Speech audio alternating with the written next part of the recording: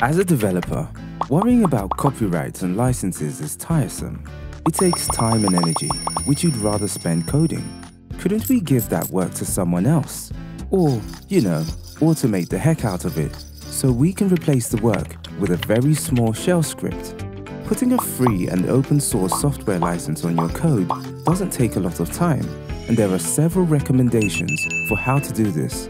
With our project Reuse Software, we aim for something more: copyrights and licenses which can be read not only by humans, but by computers too.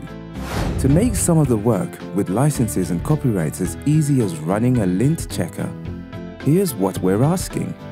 Provide the exact text of each license used in verbatim form without removing any existing license text.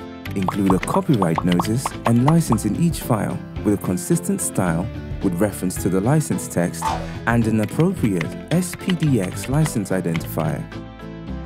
Provide an inventory of licenses and copyrights for included software, but only if you can generate it automatically.